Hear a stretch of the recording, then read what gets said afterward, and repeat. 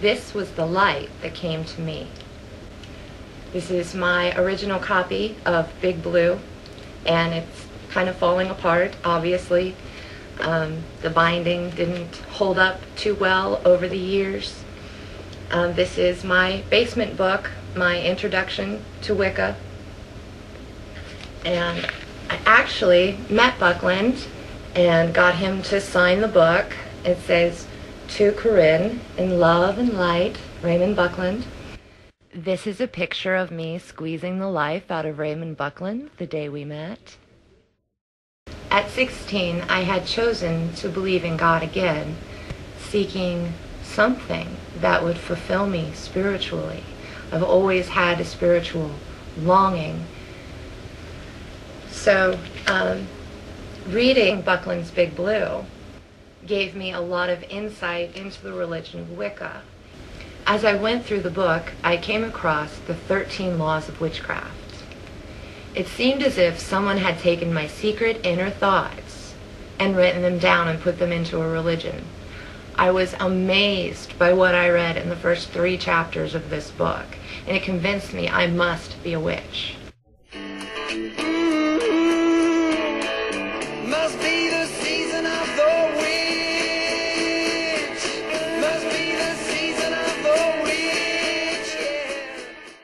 I have a lot of interesting stories in my life myth, as I call my life, this movie that I live and wake up in every day, this partial reality.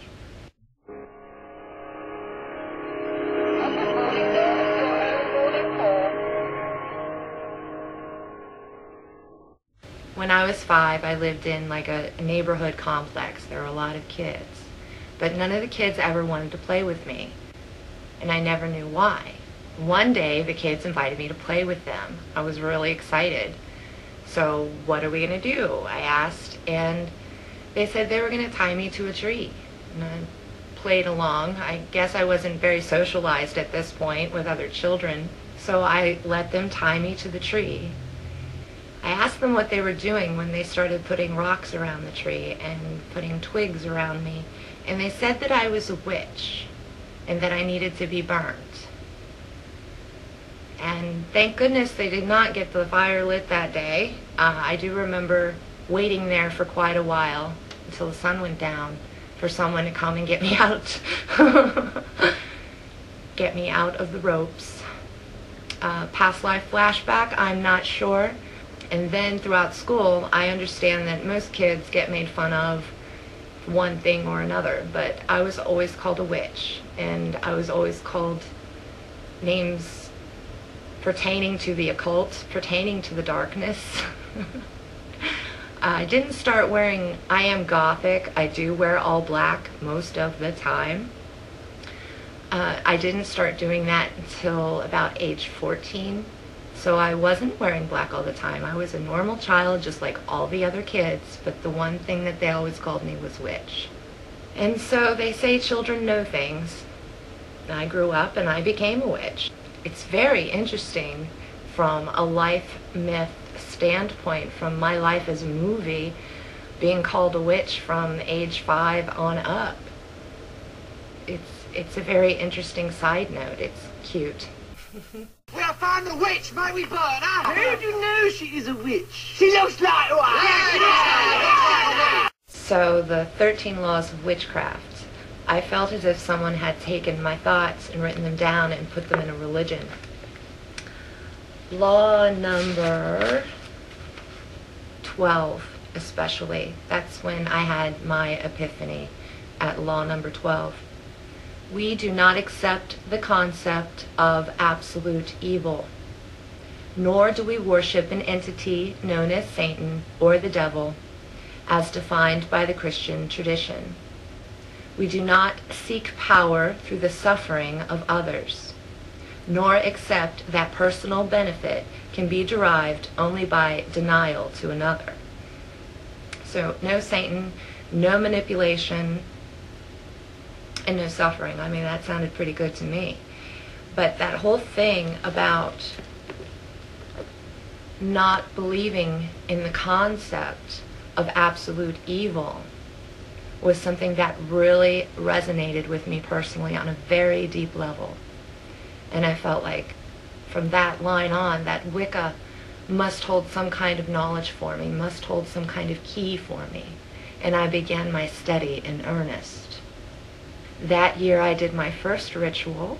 I had a very small altar, an egg crate wooden altar, and I remember I put a string of blue sequins all around me as a circle, and I knew that blue was a protective color, and it was to bring in the season of spring. I believe it was the spring equinox. I didn't do any magic. I was just looking for a connection and a religious, spiritual celebration. I wanted a connection with something bigger than myself. And so I sat down with my blue sequin circle.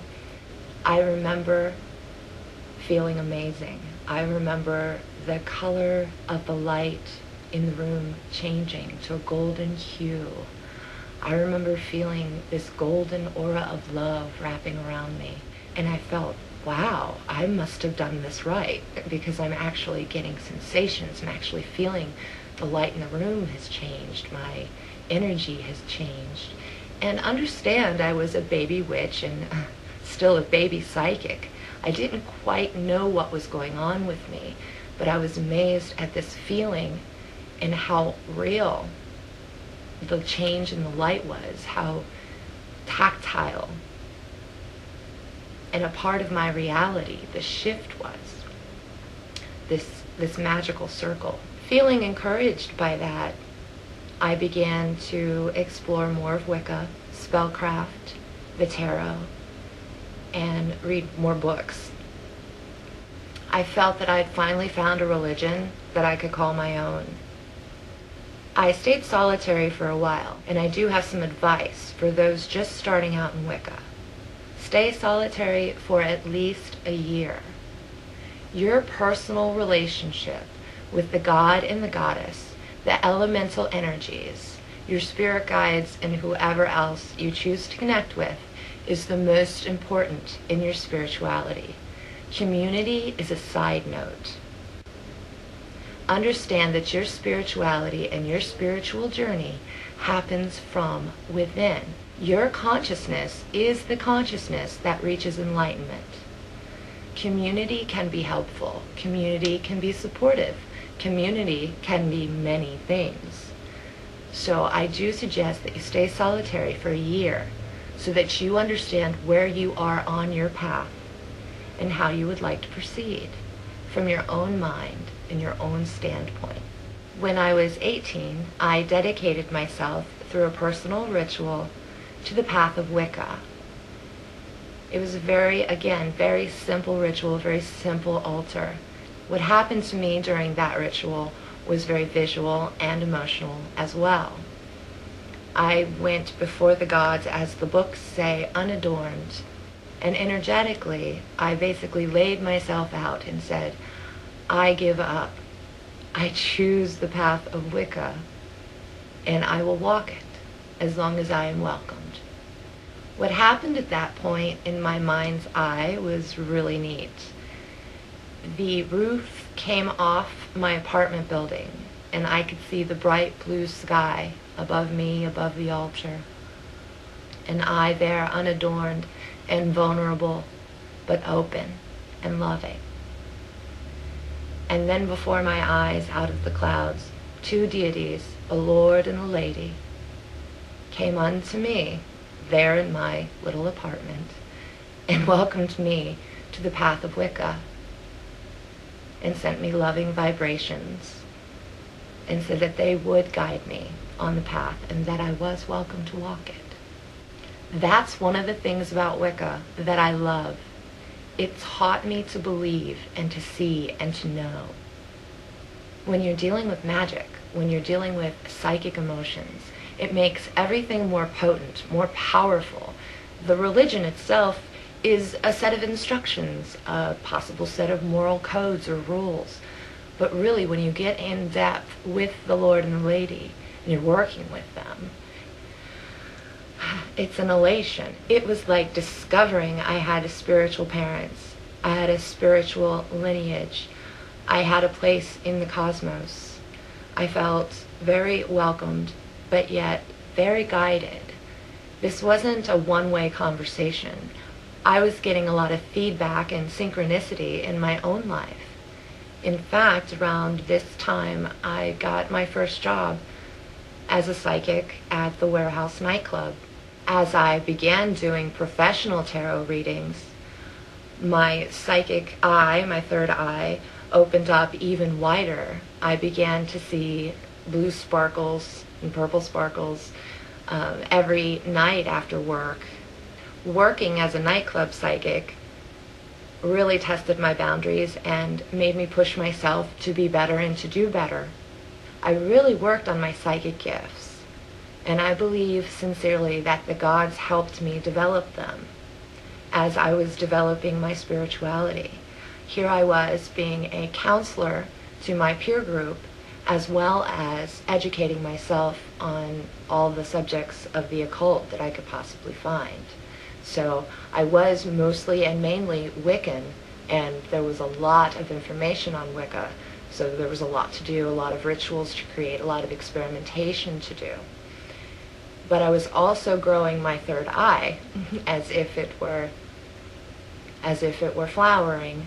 My third eye became very active. I've always been psychic. However, seeing things in front of my face physically was not really one of my gifts. You know, usually it was in the mind's eye that I would see or feel. I was definitely a feeler. But now, with the guidance of the god and goddess, asking them to empower my psychic gifts so that I may help my fellow man as a counselor, as an Aquarius, as a humanitarian. We really worked on that together. So that's how I became a baby witch, from almost being burned at the stake at 5 years old to working as a psychic at the Warehouse nightclub. If you have any questions about Wicca, shoot me an email and I will answer you as soon as possible. Thank you for watching. Please subscribe and friend.